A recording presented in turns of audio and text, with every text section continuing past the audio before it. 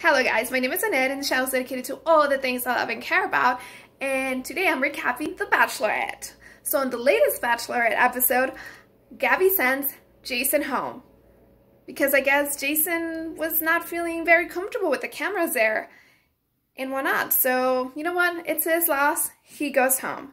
Then Rachel goes on a very awkward date with Zach. Well, it actually started out quite fine, but it culminated into the overnight, into a very awkward breakfast the next morning. So we shall see where that goes, but it's not looking good.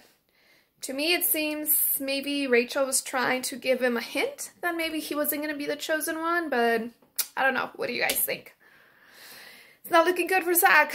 And last but not least, Gabby finally tells Eric that he's the only one left, and she realizes that she loves him.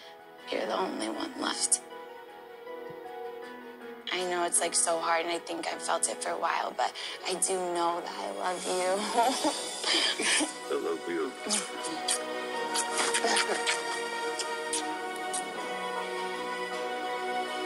This is freaking amazing. I'm so happy right now. That's the best feeling in the world. It's like, all I wanted was this, and then you get it, and it's... Isn't love the greatest feeling in the world? Well, that's it for today. And I guess we shall see how the season ends. It should be quite interesting. I hope Gabby and Eric end up together, because it'll really pull on my strings if they don't. And as far as Rachel, I'm rooting for Tino.